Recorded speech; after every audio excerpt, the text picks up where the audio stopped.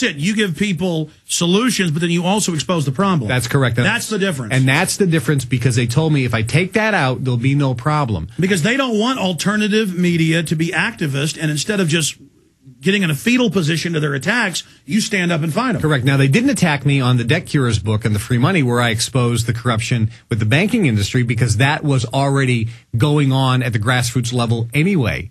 So when I started exposing the specific corruption in the banking industry and how the consumers are getting ripped off, like, look at your credit card statement. You know, before we used to have usury interest in it. That's when they went crazy. Yeah. And I said, look at your credit card statement and look at, you're paying 35% annual percentage rate. That's before the fees. If you add the fees in, some people are paying 400, 500% interest rates.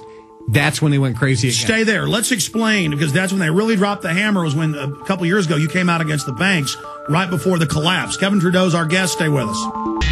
Kevin Trudeau, the evil one, according to the mainstream media, is here with us. And bottom line, he has his First Amendment right.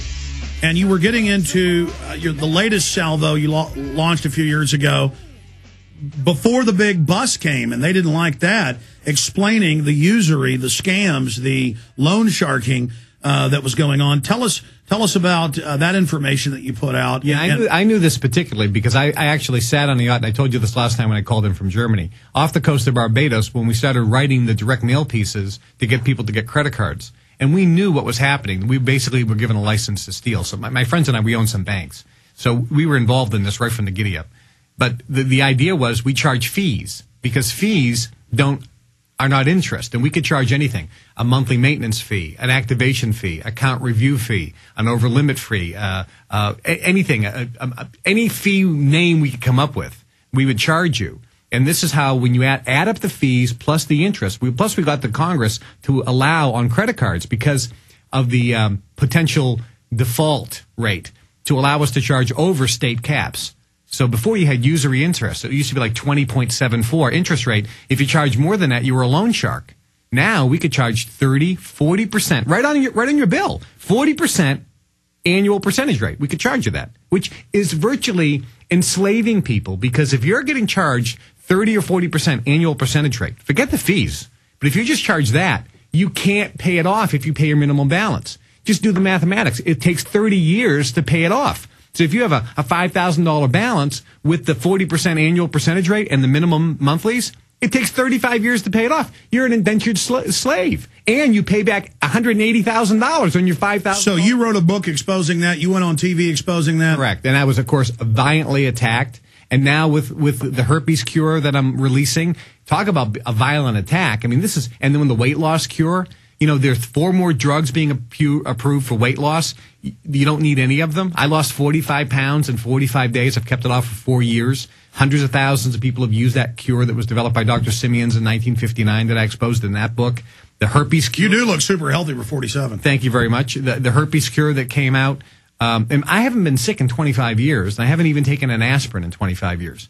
And I'm not a fanatic. I drink coffee, I have cheeseburgers and French fries. I'm not like a tofu burger eating, raw foodist or anything. So these things are the reason why the attacks come. They're not coming from customers who buy it. They're coming from the government who has no complaints. But it just shows you the power of the media. You know it as well as anybody. Actually, you are the king in terms of opening people's eyes to the truth. You connect with your audience. You're well-read. You have the data. You have the documentation. People trust what you say because what you say is the truth. And you are doing just an absolutely brilliant job of getting people to see that they are being slowly enslaved. But, Kevin, it's not that hard. I mean, here's a microcosm example, and I know you're a master of understanding psychology, so explain to myself and everybody else. What is the tactic where they say, there is no world government, Alex Jones is crazy, here's 200 articles a day announcing world government saying it's good. What is the psychological system there? What are they going for? Here's how it works. Number one, as Hitler said, a big lie repeated over and over becomes the truth. That's number one. So you have to get a big lie and you repeat it over and over. But secondly, it has to come from what's called a credible authoritative force. If you look at government buildings, you have to walk up these stairs to get to the government official.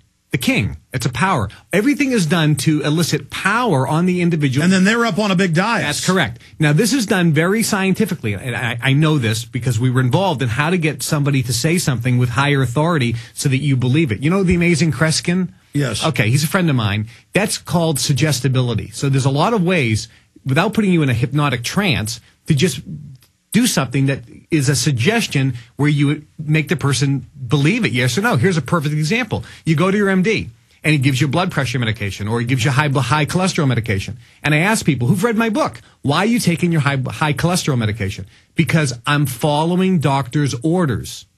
I go, excuse me, I didn't know the doctor gave you orders. I thought the doctor was somebody that you hired to give their opinion. It's a priesthood. Correct. So people are brainwashed, and they go like, they snap out of the trance. They go, wait a minute, you're right. He's not giving me orders. And as you know, it's even come out now in mainstream news that statins are frying people's livers and have nothing to do with cholesterol. I explain that in my book. It's one of the biggest money-making scams at the pharmaceutical company. Have you heard where the federal government and the Japanese government want to put statins in the water? Of course, yes. Let's get them in there. And the reason is not to help you.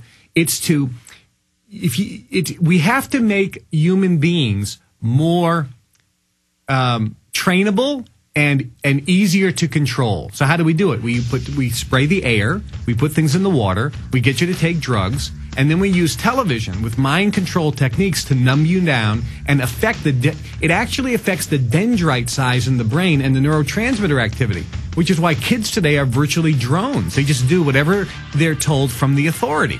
They just follow blindly. Wow, Kevin Trudeau, long segment coming up, a ton to cover. Let's get more into mind control. Let's get more into the big healthcare tyranny. Stay with us.